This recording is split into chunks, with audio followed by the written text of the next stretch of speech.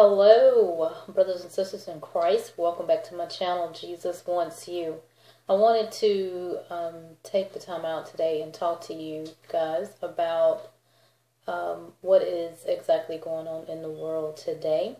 Remember, I've told you in past videos that whatever is going on in the heavenly realm will manifest itself in the earthly realm, okay? We have a bit of good versus evil that is going on. I don't know if you guys have seen the story or heard the story. I'm getting right into it. The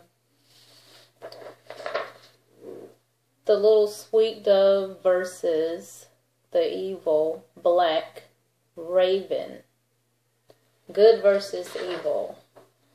The Pope Francis had two little small children to release two doves as a symbol of peace. And as soon as these doves was released, immediately a raven attacked one of the doves and a seagull attacked the other dove, breaking loose some feathers from the second dove.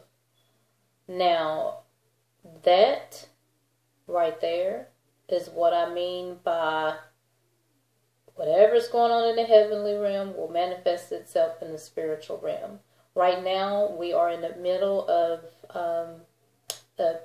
discussing this peace deal with Israel, the Palestinians, and Kerry has been over there like 11 times.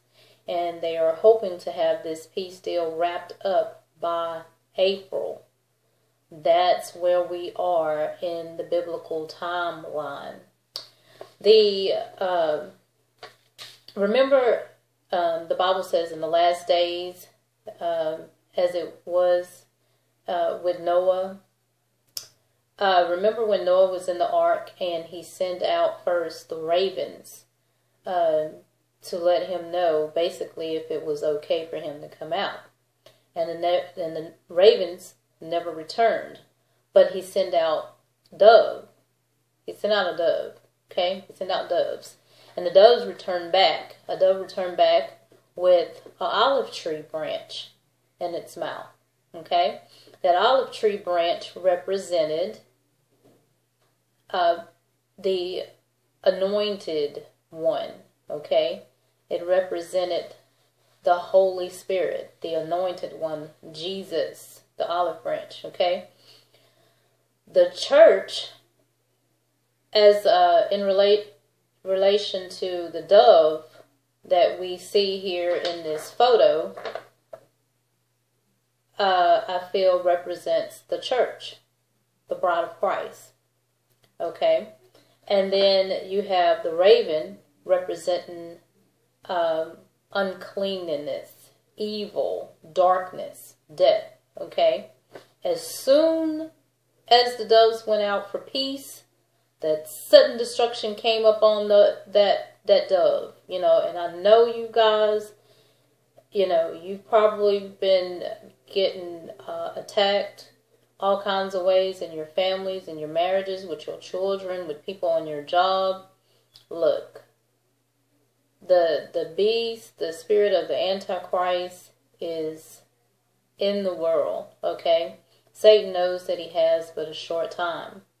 And just like that little dove is attacked, I mean, you know, the spiritual realm is letting us know, you know, symbolically where we are. I do believe. Remember when Pope Benedict back last year, February 11th, this lightning struck the St. Peter's Dome, at the top of the dome, as soon as he resigned on February 11th of last year.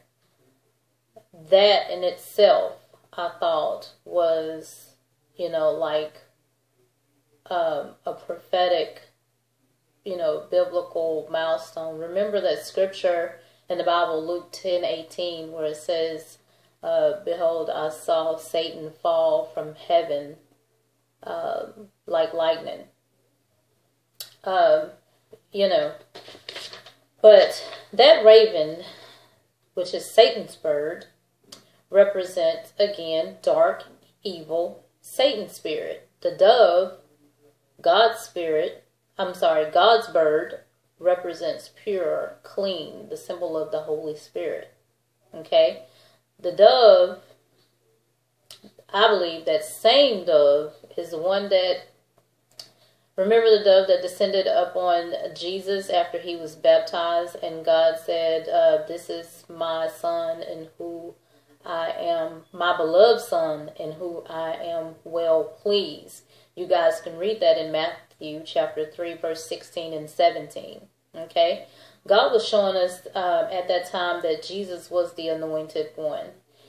And, you know, I told you that he said in the last days, as it was in the last days with Noah, what was going on back then. The same thing, evil, darkness. Before we were saved and given the anointing of the Holy Spirit, we were too unclean beings. We were dark and full of evil until we were saved. Are you saved? Are you saved today? Okay. John, the book of John, chapter 8, verse 44. I'm going to read a scripture here in the book of John. So get your Bibles, turn with me, please, to John chapter 8, verse 44, and it reads, Ye are of your father the devil, and the lust of your father you will do. He was a murderer from the beginning, and abode not in the truth, because there is no truth in him. When he spaketh a lie, he speaketh of his own, for he is a liar and the father of it. Nikki, why did you read that scripture, and what are you talking about? Well, you guys, why do you suppose this happened? I believe this happened when soon as the Pope released those doves as a symbolism of peace, and we know that is a false peace. What I'm getting at, I believe, as many others do, that Pope Francis is the false prophet. That is why I read to you John chapter 8, verse 44. You know, and also Muslims, you know, they believe also, I mean, what I'm getting at is Muslims and Catholic Church, to me, are of works. Spiritual, religious works. And as I go forward with this, I'm going to show you what I'm talking about. Okay? Pope Francis, the reason why I said I feel like that he is the false prophet, many Christians argue over and over, and that's something that we should not do. People are arguing about who they think Babylon is, America, or the Roman Catholic Church. I will not say at this time, I'm going to keep that opinion to myself. But now, as I get further in this today, please, my Catholic brothers and sisters, before you attack me, hear me out, okay? I just want to try to read some biblical truths, outlining and pointing out what seems to be the obvious, okay?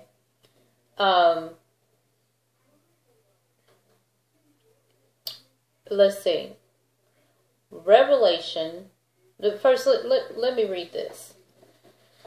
Pope Francis spoke to, you know, the gays and the atheists, okay?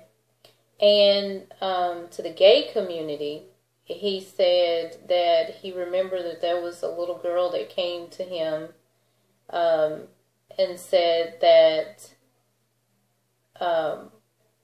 well, he said, I remember, quote, I remember the case of a very sad little girl who finally confided to her teacher the reason for her state of mind. My mother's girlfriend doesn't like me, Francis said. Okay, he remarks, which the remarks that he made on November 29th were reported that Friday. The percentage of children studying in schools who have separated parents is very high, Francis said. This situation in which we live now provides us with new challenges which sometimes are difficult to understand. And the Pope received praise from the gay rights groups. And he says, if someone is gay and seeks the Lord with goodwill, who am I to judge? First off, again, if you've seen my other past videos, you have to have righteous judgment. And what he says, I mean, look, the Bible says, another reason, let me tell you why I believe that he is the false prophet. Revelation chapter 13, verse 11. Please turn there quickly with me. It reads, And I beheld another beast coming up out of the earth, and he had 2 horns like a lamb, and he spake as a dragon. Okay, contrary to what he may be saying, you know, he's implying that, see, you know, we're hurting the little children, and the little children don't understand that why you know, the lesbian, my mother's gay friend don't like me, and we should love everybody. Of course, we should love everybody. But he's making it, you know, he's drawn up these blurred lines, like there's a gray area, when we do know what the Bible clearly says about gays, okay?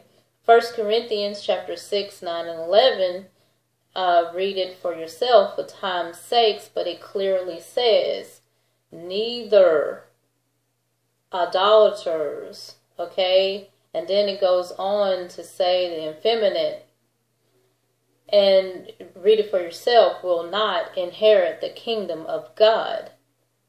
Be not deceived. Be not deceived. Please read that scripture. That is not the truth. This man is speaking as a dragon, like a lamb. He looks like a lamb, but he's speaking like a dragon. It's all blurred. It's twisted. It is not right.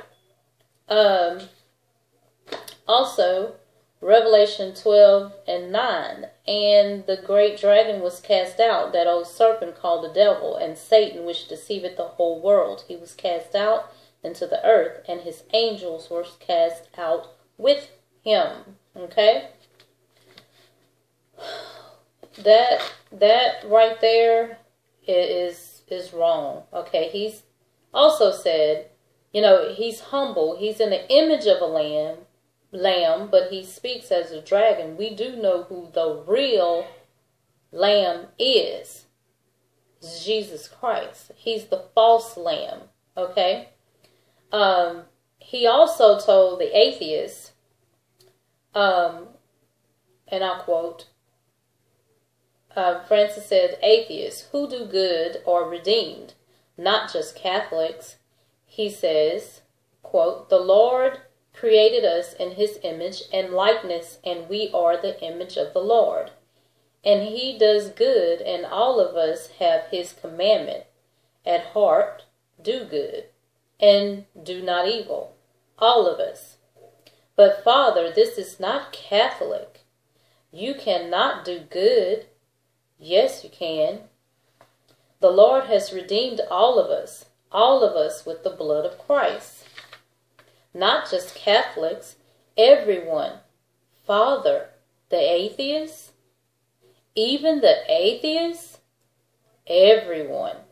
We must meet everyone doing good, but I don't believe, Father, I am atheist. But do good, we will meet one another there. He's telling them to do good. Telling the atheists that all they have to do is to do good. And you know, and he goes on to say, you know, like the world is changing and it's okay if you do good. I'm sorry. Doing good is not going to get us in the kingdom of heaven. Doing good is works. This man is speaking a lie. Remember, I read John 8:44. It is a lie. Read your Bibles for yourself, my Catholic friends. I know you sit in that sanctuary, in that church, and the priest, he reads from some booklet that you get, and you get it already pre-planned for a year, and it is not the Holy Bible. The Holy Bible says, study yourself approved. Get thee own understanding. The message that they give is fed to you. You're not reading it for yourself. I'm not bashing anyone, but I'm just speaking the biblical truths to get you to hear me out and pray on it and just process it. This is a lie from the pits of hell. Now let's see what the Bible says in the book of Romans 10, in the book of Romans, chapter 10, verse 9 through 11, on what we have to do to be saved. Because what he's saying is a lie.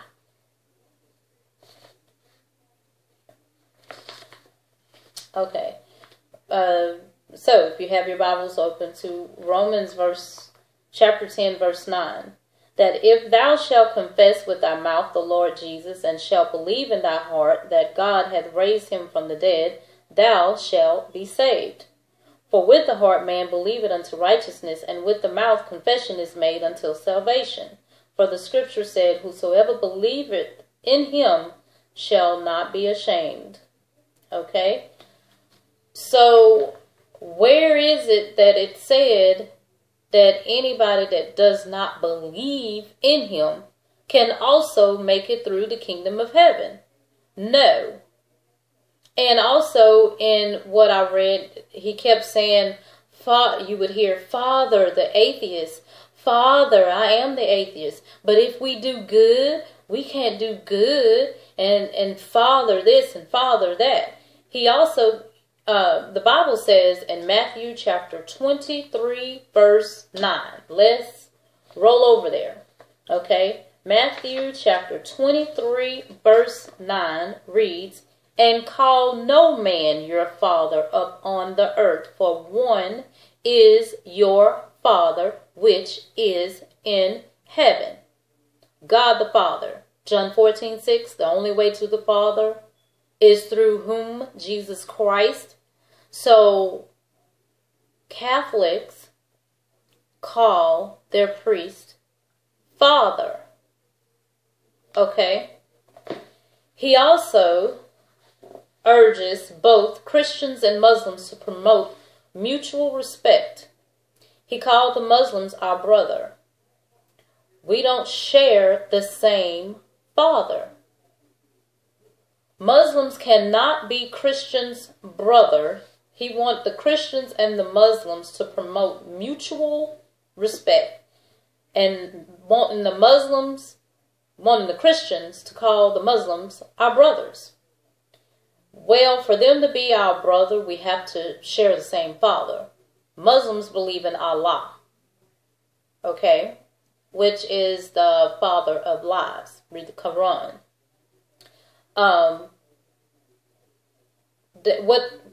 What they're doing is promoting what? The New World religion, Chrislam, and trying to yoke it together. No. Again, this man is making gray areas and blurred lines and trying to bring it all like, he's bringing in this peace and it's all about love, and we just have to accept everything. That is not how it's supposed to be. It goes against the Holy Bible. It goes against the Christian doctrine. That is not correct. Muslims believe in the Quran that teaches violence and hate. That religion, if you leave it, they want to kill you. So that religion is not right. God is all about love, peace, and joy, and happiness. And also for the atheists, I'm going to read Mark chapter 16, verse 16. For you atheists, if you're watching this video, please don't change the channel on me and get all flustered and mad. Hear me out. Because, let me add this. You may not believe in Jesus right now, but believe and hear this and put this in your spirit, in your soul. Jesus said, when that day come, every knee shall bow, every tongue will confess that Jesus is Lord. So you may not be confessing that he's Lord right now, but believe me, you will do it one day. Mark chapter 16, verse 16. He that believeth and is baptized shall be saved, but he that believeth not shall be damned. So how is it that what Pope Francis was telling you is the truth? Well, why, Nikki, would you speak so offensive against the Catholic faith and the Muslim faith? How do we know that that faith is the right one? First off, God created the heavens and the earth. We are made in the image of the Father, God. And Pope Francis tried to imply that, we're made in the image of him, and, in the image of the Lord, and it's all about love. The world is changing. We must change with it. No. I just read the scripture. Atheists, please, I'm going to read it again. He that believeth and is baptized shall be saved, but he that believeth not shall be damned. So please do not believe this man. He speaks as a dragon, looks like a lamb. He's even acting like a lamb, but he's speaking like a dragon. It is not correct. Catholicism is works. They believe in praying to the Father or a priest for remission of sins, when the Bible clearly says that Jesus died for our sins. Jesus went to the cross for our sins. They go into the closet for confessions, and they ask the priest to forgive them for their sins, and you have to do so many Hail Marys, and there's all these steps and processes that you have to go through before you get to when all you have to do is believe that he died on the cross for your sins. Believe in him, confess it with your mouth, believe that he was raised from the dead. Not all this steps and 1, 2, 3, and you got to do this and you got to do that. It's not all about that. That is man's way to God. It's all a religious, it's just out of order. It's just not correct, okay? And all you have to do so many Hail Marys and go in the confession and ask for the priest to forgive you for sins. Then why did Jesus die on the cross? Why would he? If the Catholics do you believe in Jesus? Do you believe that he died on the cross? Then if you do believe that he died on the cross, there had to be a reason that he died on the cross. Why? for your sins. So why go in a closet and pray to another man when the Bible says do not call that man father? And God is a jealous God. He says we should not put any other God before him. No other father before him. We only have one Father. Did Jesus die in vain? If you don't believe that, God forbid. No, he did not. You guys, the Catholics also believe that there is one sin greater than another sin. No, there isn't. There isn't. And why am I saying this? Because I actually had someone that was Catholic that actually came to me and said, oh yeah, there is a sin greater than another sin. No, it is not. Romans 3:23 says that we all have sinned and come short in the glory of God. The Bible clearly tells us that our sins are as filthy rags. We cannot work our way to heaven. We are not saved by works. Salvation is available to gays and atheists. Yes, we do love them. Yes, we do all that. But it is through belief and repentance, through whom? Jesus Christ. It's buried in the likeness of his death, meaning baptism, as a symbolism, as when Jesus died, buried in the likeness of his death, raised in the newness of life. Okay, this is what we have to do. But getting some oil put on your head is not baptism. That is just something, that I do believe this religious system that man created to do it their way to God, and is totally incorrect.